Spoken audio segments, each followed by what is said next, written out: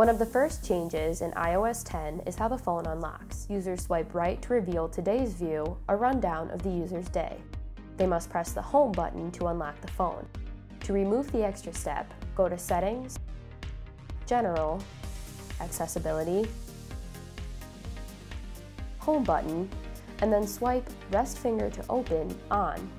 For extra privacy, turn off today's view in Touch ID and passcode, and then switch today's view off. iMessage got a big makeover with the addition of drawing. You can write real-time messages to friends,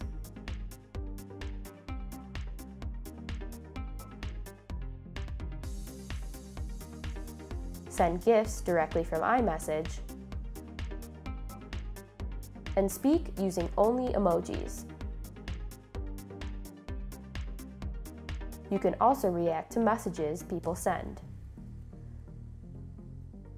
The infamous digital assistant Siri also enhanced its game with its new ability to work with third-party apps. Make sure you allow Siri to operate these third-party apps in your settings.